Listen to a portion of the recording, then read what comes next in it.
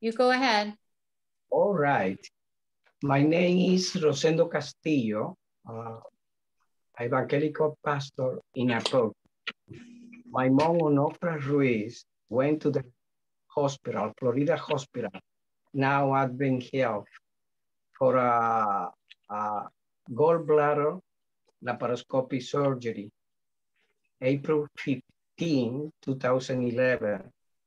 In the process, her bowels were pierced, but they hidden. By explaining a delay in the surgery start time, about 4 hours. And I can prove that delay never happened. My mom was sent home immediately with a portion of more than 4 inches of bowels full of holes, expecting her death in a few days.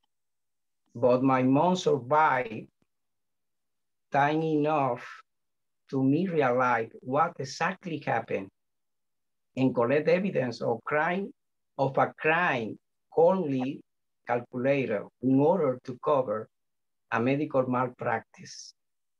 That was possible because the Wrongful Death Act. My mom was a widow and 77 years old. It was impossible for her to have a child under 25 years. That's impossible. So the, the Florida Health Department has all the evidence I gave to the Florida Health Department, all the proof about a crime. It was a crime. It wasn't a simple medical malpractice. It was a crime in order to cover a medical malpractice. The Florida Health Department, is participating in a conspiracy to hide everything. Senator Burgess, you had the chance to change this tragedy. Please hear the